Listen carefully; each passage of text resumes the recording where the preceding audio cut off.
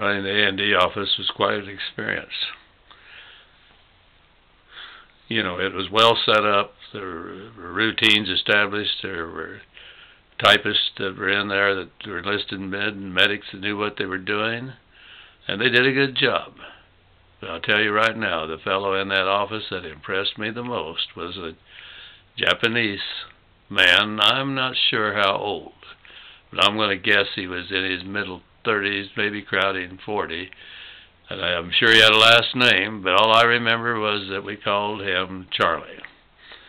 And boy, when there was anything mathematical to be done, Charlie could use the abacus to get the answer accurately, quicker than the other guys could using the machines that we had at that time. You know, we didn't have the fancy calculators that we have now, not at all.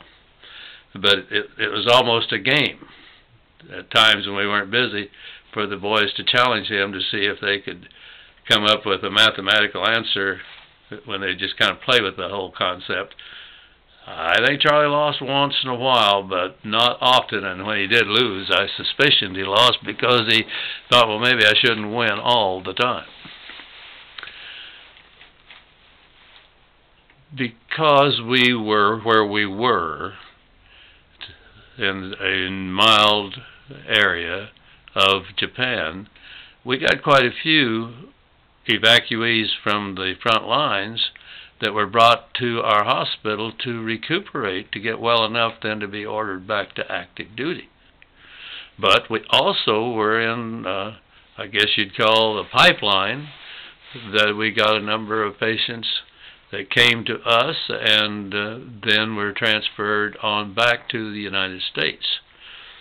If they went to the United States, I don't remember just how that was done.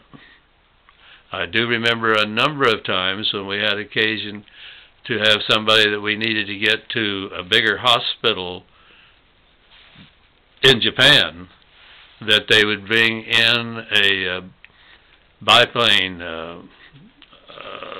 with the pontoons on it, and we would take our patient down, and you'd put them in a little boat and wait till the ship was landed, and then you'd row out there and transfer the patient to the medical personnel on the plane. Not a big plane, not a big plane at all, and we never had helicopters come in and out. So whenever we moved anybody that way, it was always with the plane coming in from some base and with the pontoons and landing on the ocean. Not out in the wild waves or anything. Beppu had a nice harbor. Pretty good duty. Pretty good duty station. Pretty good officers. Captain Miller, Captain Cannon particularly I respected. We had my very best friend was the dentist, Stan Sterling, and he and I and a young doctor, John Heffelfinger, if I say that last name correctly and remember it correctly, we three became very, very close friends.